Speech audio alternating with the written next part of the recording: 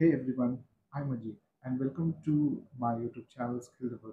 In this video, I'm going to talk about whether the PL300 exam was hard and are there any tips that actually helped me to pass the PL300 exam. So I passed this exam in last year in December 2024. So I would love to share with you all the tips that helped me to pass this exam. So stay tuned till the end. First off, Microsoft exams are not easy. Coming from a non-IT background, I found PL300 exam to be quite challenging. I'd rather rate its difficulty at 8 out of 10. But the good news, it's absolutely possible with right strategy. Here's what worked for me.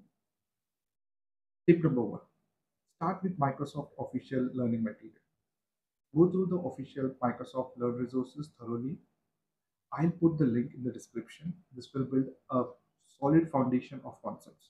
Tip number two, watch a video course max 10 hours. Pick a concise video course no longer than 10 hours. From platforms like Udemy, these structured courses help reinforce concepts quickly without overwhelming you. Tip number three, hands-on practice is must. Practical experience is crucial, whether it's through Udemy course labs or self-practice on Power BI desktop and service. Many exam questions test step-by-step knowledge, so hands-on practice will give a big advantage.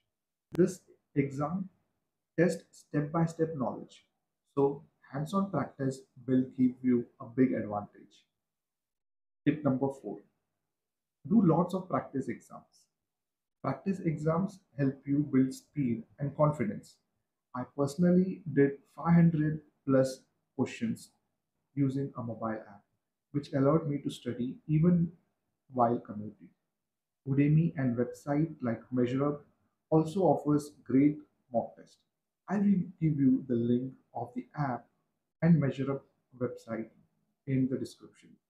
So my final thoughts, if you put in consistent effort, PL300 is definitely achievable.